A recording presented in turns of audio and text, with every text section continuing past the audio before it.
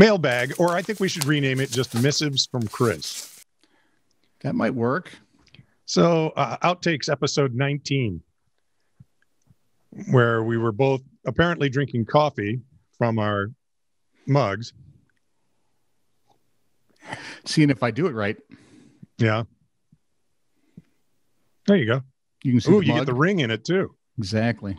So all Chris said was, they should have if they would have put the emblem on the other side, it would have been more normal for me because I'm right-handed. As am I, but I drink my coffee from the left-hand side. It's like passing the duchy. Scotsman. Dress them up. Take them out. There they are. Not wearing underwear. So all Chris said was, really? You both forgot your mugs? Which is a handy time to mention that if you want a mug, this is True Really News mug, you can just... That's not the ring, though.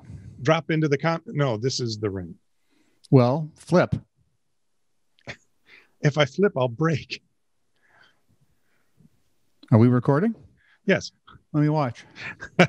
So, anyway, if you want a mug, look in the comment section, or not in the comment, the description below. There's a link to get mugs. They're what, 12 something? $12, something like that. Let's see. Outtakes episode 20. Chris was just LMAO. And you'll just have to go watch it to find out why. Why was he laughing my ass off? Yeah, no, he was. Never mind. No.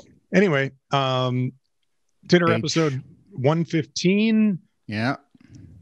He suggests blow up mink.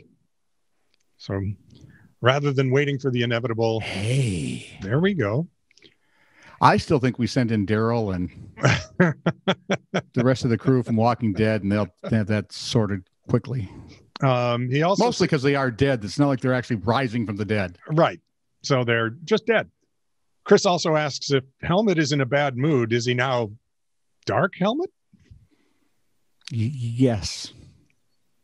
Yes, he is. You watch too much Mel Brooks crap, Chris. That's all I'm saying. Yeah. And Titter episode 118.